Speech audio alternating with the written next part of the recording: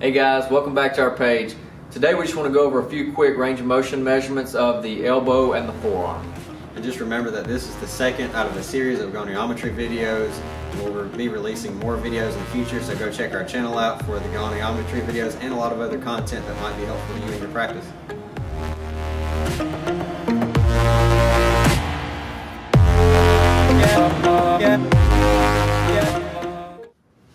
Alright, so first we're going to start out with elbow flexion and extension. We'll start out with extension. So first you want to find where your axis is going to be. In this case it's going to be right on the lateral epicondyle. I'm going to put the axis there. Your stationary arm is going to go up through the midline of the humerus or the upper arm, and your movable arm is going to go down the midline of the forearm.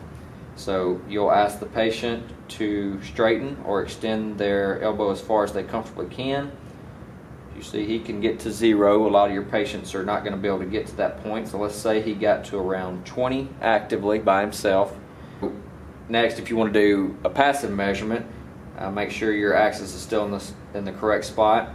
I kind of trap that goniometer in between his forearm and my hand so that it moves as his elbow moves, and then you're going to pull to get that passive measurement as far as he can comfortably stand it.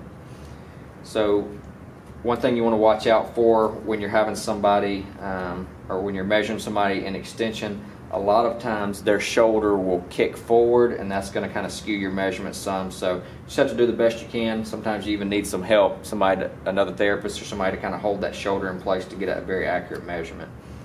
So for elbow flexion, a little easier to measure.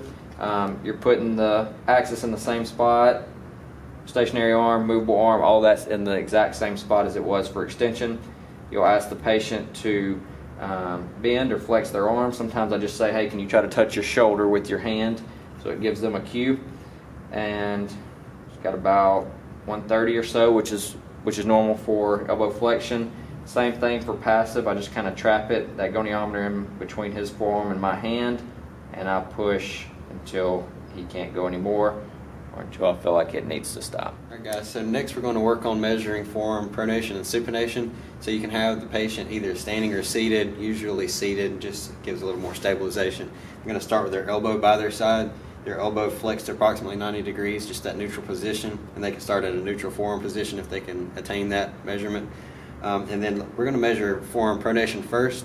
So what we'll do is maybe passively first take them just to kind of get an idea of what the range is passively there, and then we'll place the goniometer and measure their active motion. So what you want to do here is put the stationary arm perpendicular to the floor, and then you want to have the movable arm lying on the dorsum of the wrist for pronation, just flush against the wrist, and it's going to actually follow the dorsum of the wrist as they go into pronation.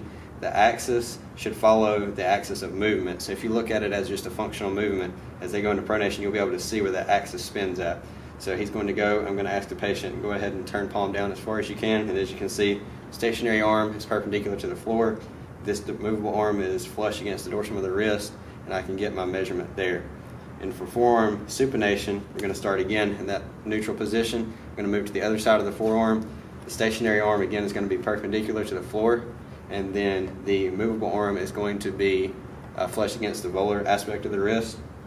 I'm going to have them go ahead. You could take them passively first again just to see what their range would be, and then have them move actively into supination or palm up position, however you want to word that to them.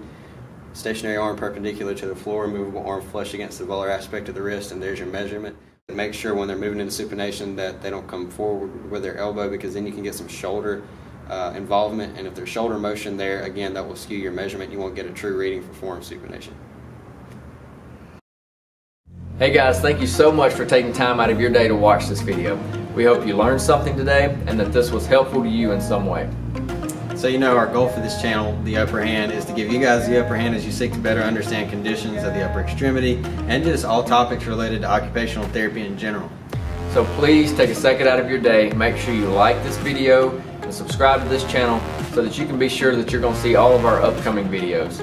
Thank you guys so much, and we'll see you next time.